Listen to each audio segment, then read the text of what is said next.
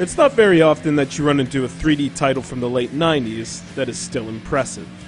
Most PS1 and N64 games have aged more like milk than wine, and the graphics can be an eyesore today compared to the stunning capability of 1080p. Much more important, however, is the playability of the games and how much fun you'll have with them.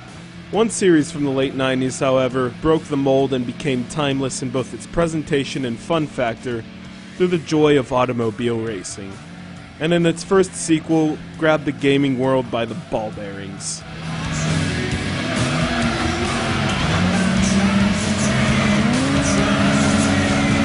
Developers Polyphony Digital, publishers Sony Computer Entertainment, and lead designer Kazunori Yamauchi decided to capitalize off the unprecedented success of their highly acclamated racing title, Gran Turismo, and took it back to the studio for a shinier coat of paint, and this time there's 2 discs with almost 650 cars and 27 racetracks for you to tear up.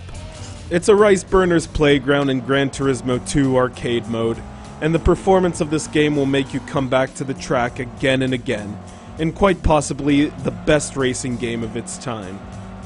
The reason you should try out the arcade mode first is because everything is there for you to use without having to unlock anything by budgeting cash or winning trophies.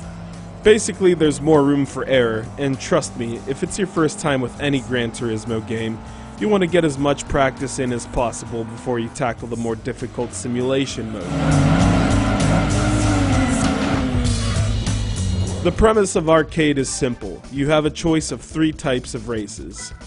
Pick one and it's off to the garage where you select one of many vehicles likely in Jay Leno's personal collection at the time.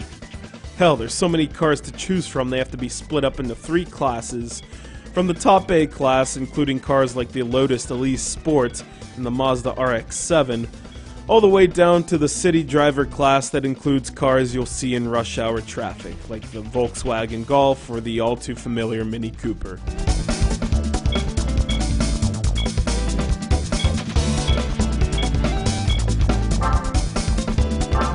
Compete in rally mode to take command of supercharged vehicles like the Peugeot 206 and race that sucker on a tough and bumpy dirt road, arguably the most fun I've had driving any car in this game. As cliché as it may sound, GT2's controls feels like you are actually in the driver's seat, since the speed and more importantly the handling for each vehicle is different. Each level is beautifully designed as well, stocked with product placement, clear blue skies, and shiny vehicle detail. You almost feel bad about trading paint during a road race.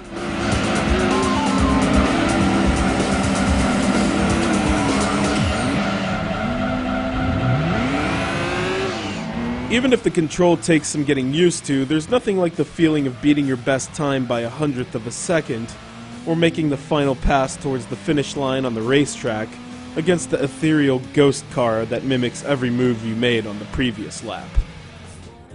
After you've reached the checker flag, there is a replay mode where you can watch it all happen again.